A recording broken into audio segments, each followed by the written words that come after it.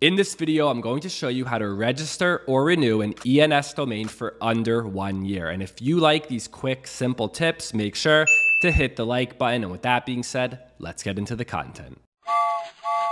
Welcome aboard the Bitcoin Express. My name is Chase. Let's get to it. When you register or renew an ENS domain, it will be set by default in full years, 1 year, 2 year, 3 year, and so on. The problem is when you register a 3-character ENS domain, the renewal fee is $640 a year. For 5-digit or 4-digit, it is a lot less. For a 5-digit ENS, it is $5 a year to renew. And for a 4-character name, it is $160 a year to renew. But like we said, 3 digits, the ones that people actually buy and pay attention to, $640 a year. So I'm going to show you how to do it for less than a year.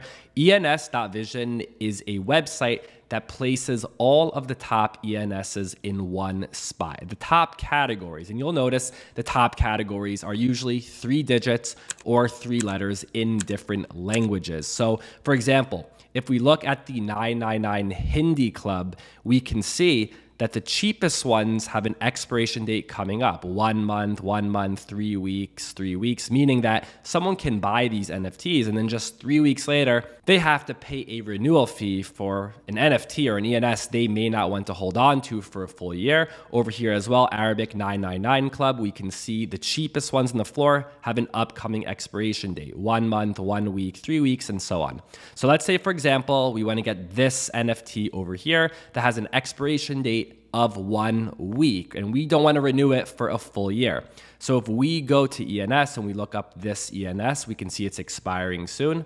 So we head over to it and we can extend. And by the way, don't extend an ENS that you don't actually own. I'm just using this one as an example, right? You only want to extend it once it's actually in your possession. And over here, instead of using these plus and minuses for 1 or 2 years, simply put a decimal in front of it and it will be in months rather than years. So let's say we only want it for a quarter of the year, 3 months out of the year. Then we can do 0.25 and we can renew it for a shorter period because we may be buying these NFTs or these ENS domains in order to flip them, not necessarily to hold on to them for long term. So again, if you like these quick tips, make sure to subscribe to the channel. Thank you for listening and I'll see you next time.